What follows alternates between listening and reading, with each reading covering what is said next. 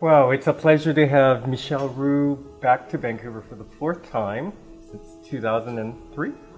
Quite right. Yes, welcome back. And this time you're here promoting your latest book, The Essence of French Cooking. So is this traditional or contemporary or recipes from your former restaurant, or the Waterside Inn? Well, Nathan, it's a bit of all what you say, which is contemporary, but a bit of the past. And what the essence of French cooking was not born yesterday. It's been, you've got the Tournedos Rossini in there, for example, which was is very traditional. Yes, and that was created by Antoine Carême for the célèbre Rossini. That's with the foie gras on top. Yes, of the absolutely Tournedos, right. yes. So you see that going back to the 1840, so over 200 years.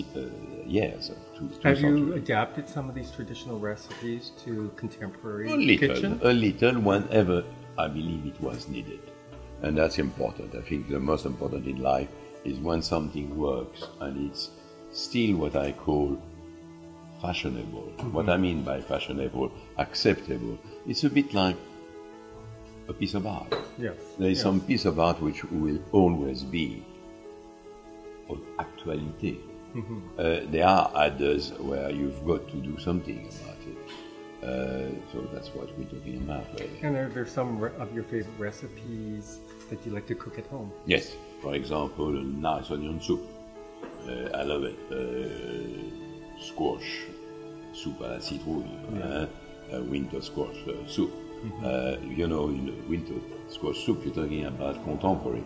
I often now put some a very thin slice of scallops raw down the bottom of my dish and pour the soup.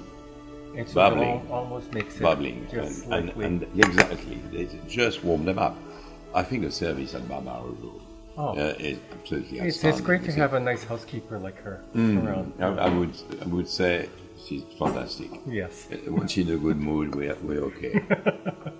I hope it's all recorded. So, some of your other favorite recipes, what would you do? Because you see, the question is relevant when you look at the book, and there is just over 100 recipes, 110. And when you're talking about the essence of French cooking and really the heritage of all our chefs over the last century, who've been left for us to use there and enjoy. We're talking about thousands and thousands of recipes. So it's been quite tough for me to obviously condense and to choose amongst those thousand recipes. How many recipes are into it? Just over 100, 110. And it's a nicely bound and nicely photographed book as well. Well, it's got to be. In my book, in my opinion, in my book, I like to see photo of the finished dish. And it's got to be a photo which is not reassuring, but the true pictures. Yes. Meaning no lie. Yes. No lie. Some recipes, 60% of the recipes which are in the book are easy peasy. Anyone who likes to cook at home, it could be not only French cooking, but just cooking by itself could follow the recipe. My favorite recipe?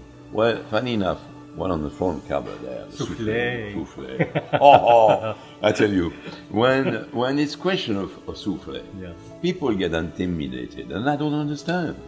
Because that's right. There's always this feeling of, it's going to flop. Yes. But then it's never going to rise. Yeah, but soufflés are very easy to do. Yes, it is. You've got to be confident, and you've got to have the mix at the right temperature as well. Yes. Very often people do their mix.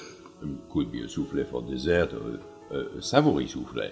The mix must be warm to hot, never bubbling, and certainly not cold, because the egg white don't mix properly. Yes, that's and right. the egg white as well. It's always better to use egg white which have been put and kept in the deep freeze for a little while. Oh, really? Yes, because the egg white, when you beat them, will hold better and develop better. Yeah. That's a little tip and tricks, I would call it. Huh? So do you think this is like a retirement project? Because do you miss Le Gavroche and Waterside, which your son operates? Yes, well, the Waterside is, I still go to the Waterside because Alain, my son, is in charge and been Yes, in charge yes. for the last 10 years. The Gavroche, I go there because it's my brother Yes. and his son, Michel. Yes. I go there obviously occasionally during the year. But the water sardine, I'm very much involved into the fact that this is my son. And I still got my wife living, we've got a tiny little house nearby. So, and I enjoy the food there, I've got to say.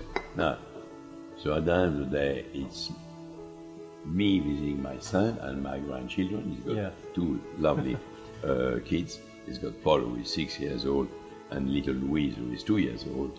And I'm sorry. Do you miss working in the kitchen? No, because I work in many kitchens around the world. Because I do a lot of promotion. I do a lot of master classes in colleges, university. About promotion, I mean, for example, I will be cooking in Taipei in the next 3 or 4 months at the Mandarin Oriental. It's one of my favorite cities It is lovely. for food. Lovely. Yeah. And people are connoisseurs. They Yes. love their food. Yes. They love their seafood. So I'm going to choose quite a lot of food, fish and seafood there. And funny enough, they love beef as well. So I might have the Tourne Rossini, you see. That's interesting. Yes. And the other thing, I'm going to go to Malaysia, to a small island, which is situated in Malaysia. And in a small island, on a small coast. And then I'll take 2 or 3 of my chefs, a couple of my waiters, and I cook for a week or 2 weeks. Yes. And you know, new book. Again, when I got a new book, I got to work and I appeal on the recipe.